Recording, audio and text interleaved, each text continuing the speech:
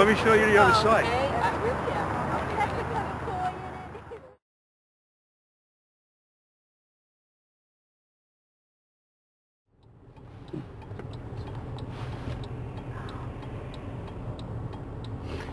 You're...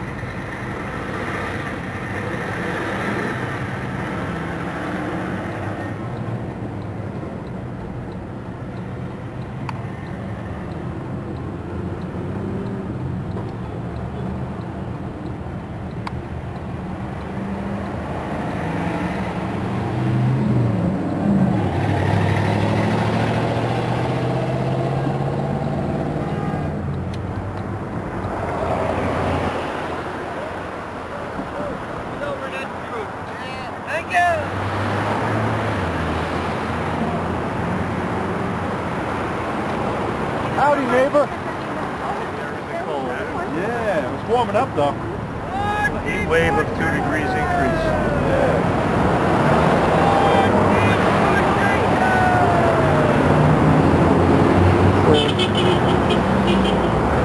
How you doing today, Joel?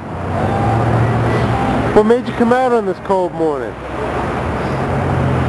My heart went out to the immigrant folks being discriminated against and being thought of as other. Okay. I wanted to stand up for them. And how long you been out here? I think it's 3.5 hours or something now. Okay. And what kind of reactions we've been getting from the general public? The drivers by seems mixed. A lot of drivers pass by the anti-immigrant demo first, and then the ones that are like-minded to us over here feel a sense of relief, I think, when they see our signs and say nice things to us, like good job, oh good, I'm glad you're there, right, that's right, put their thumbs up, honk their horns. And a few people have given us the finger, thumbs down finger and the middle finger up. One person shouted commies at us.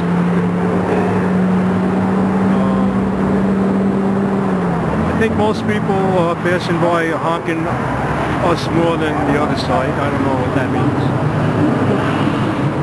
And what are your general thoughts on this topic of the day laborers and immigration? I think we should identify with them as workers, people trying to find work, and that's a good thing. And I think this anti-immigrant attitude is forgetting about the law of time.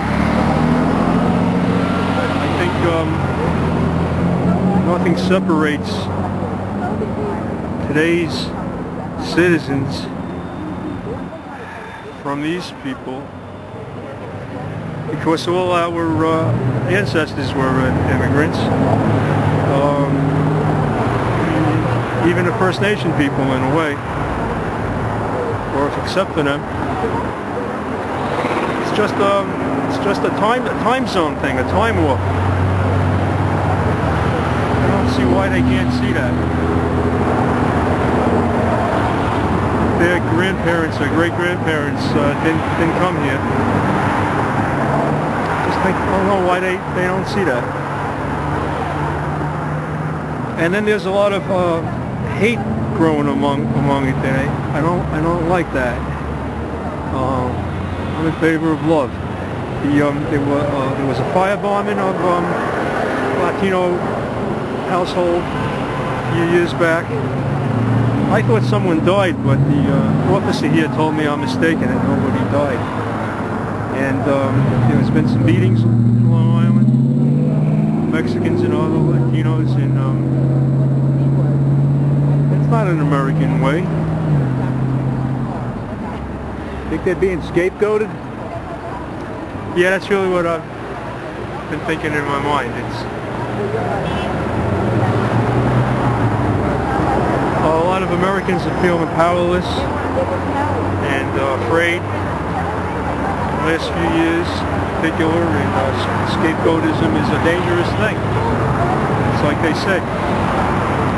First they came for the gays, then they came for the Jews, then they came for the Catholics. I wasn't them. You guys must know that story, and then it was just me. Divide and conquer. And they came for me, and there was no one around. So I think we should stand up for each other. Hope I'm answering your question. Yeah. Thanks. Thank you, Joe.